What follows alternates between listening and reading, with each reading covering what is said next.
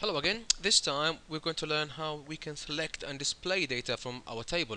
Now, I'll go through this quickly. I'm doing the usual connection process with username, password, and the server address or the host name. The usual MySQL Connect. I'm just hiding the detail. In fact, there's no need for me to hide it because in this video I'm using a user called Chris with the password Chris 2014 that I created before. So I'm not using my root password here because I'm only connecting. So user Chris has the permission just to display and connect. I'm sorry, to select something from the table. The usual connection process, the usual database selection process with these debugging messages. You can remove them if you want. I'll jump straight into how can we select something. I don't know why I have it deleted here. I just need to see it has been selected successfully, not deleted here. Anyway, um, now to select something from a table, it's the usual select statement. Select, and then I provide the column names that I want to select. And remember, if you want to select everything, you just say star, and that will select all the columns. But we'll leave it for the four column names that we have for our table, and then provide the keyword from and specify which table I want to select from. It's a table that we created before, which I named my table, as you can see here. Now select student ID, student F name, L name, date of birth, and from my table. Now we run the query and then we check whether it's been successful or not, the usual way as we did here for insert and for create and stuff like that. And now the data now can be accessed this way. We have this beautiful function called MySQL fetch array, which takes the syntax is like this. You provide it with that reserved keyword, reserved value MySQL ASSOC for association. What that does is it gives us the results in a sort of like a matrix or in an array, and what we can do is we can call the values using the column names from the result array or from the result set. So notice here, while row, from that, if that has if the array that this function returns still has any data, save that record or that data in a variable called row, and then echo. I'm using this just a string student ID, and then call the column by name. Get the value of that column by name. So get me the value in that row now, in that particular row now. Get me the value of column student ID. Get me the value of column student name. Get me the value of column student L name, F name, L name. I'm sorry, and get me the value of student DOB, date of birth.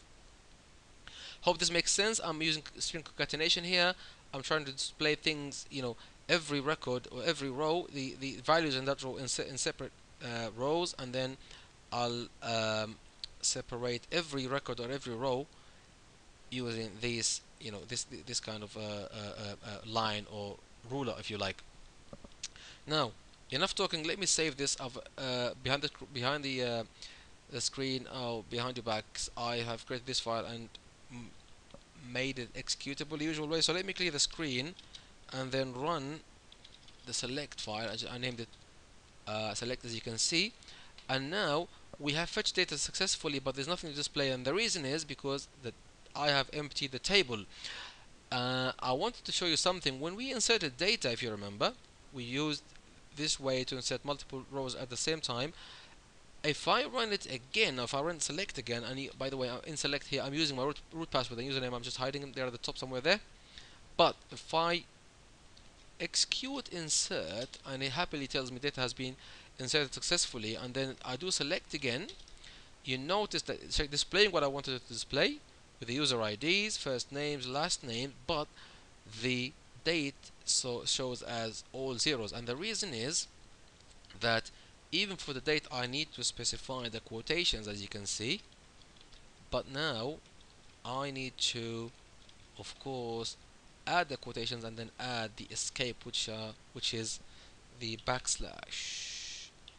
So MySQL doesn't think that the quotation mark is part of it. It's just a way of telling it this value. I would only take what's in between these quotation marks. Now I'll save that and then do insert again. I just insert the same people, but now hopefully if I select again, I will get the previous ones because these are still in the table, but now I'm getting um, um, the correct data, or the correct date of birth. Now, if you notice, the ID, the table was empty, but when we insert data, ID started from 14, because that ID, if you remember, that field or that column is auto increment, and MySQL still remembers where we stopped, even though I've actually deleted those rows before, but it still remembers where we stopped. Now, if even if we delete these rows, um, and insert again, it will start from 20 rather than 19. Hope this makes sense. Now, to delete something from the table, you only use delete from table da da da, and then you provide the data the usual way you do delete. I don't think I'm going to show it now. I think it's pretty straightforward. Whatever you can do here with the select or with the insert, you can easily do that with the delete.